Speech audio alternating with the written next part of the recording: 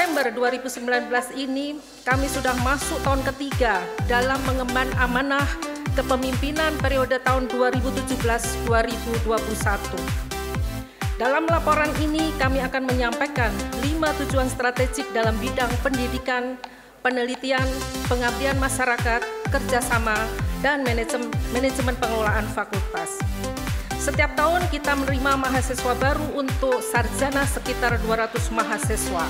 Jalinan kolaborasi dengan Yamaguchi University telah kita inisiasi melalui Second International Symposium in Fat Science yang diselenggarakan di FKH UGM pada tahun 2018.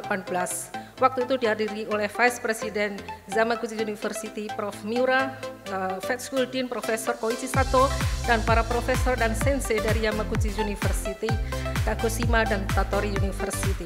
Kita juga diundang ke Yamaguchi untuk mengikuti the first symposium of JIVE, Association of Japan and Indonesia Veterinary Education.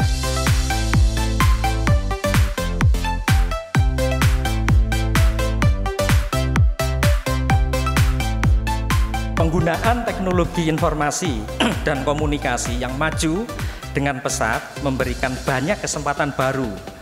Banyak jenis-jenis kegiatan ekonomi baru bermunculan dan menciptakan lapangan kerja baru.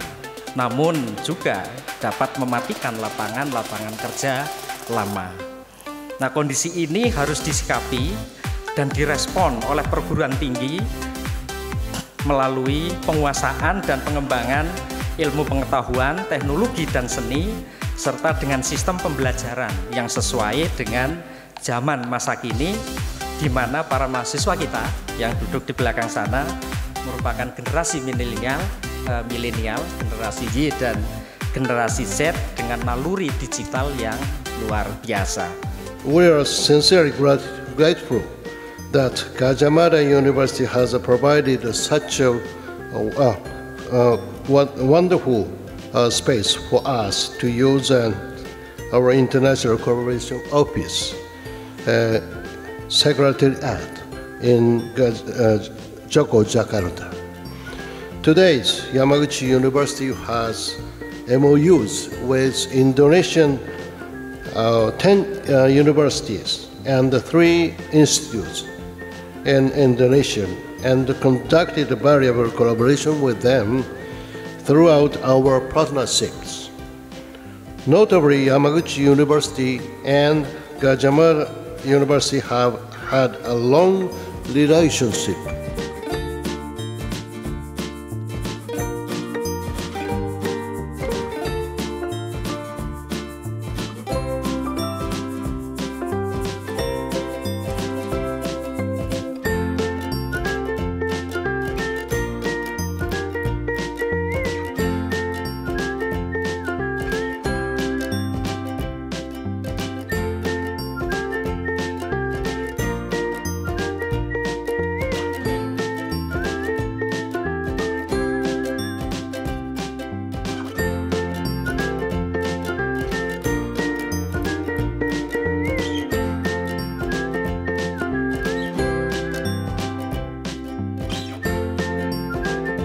So this handling of sample is quite important.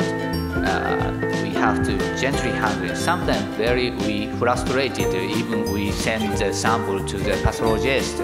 Pathologist say that it's a very tiny sample, so that's why it's really hard to evaluate the pathological diagnosis.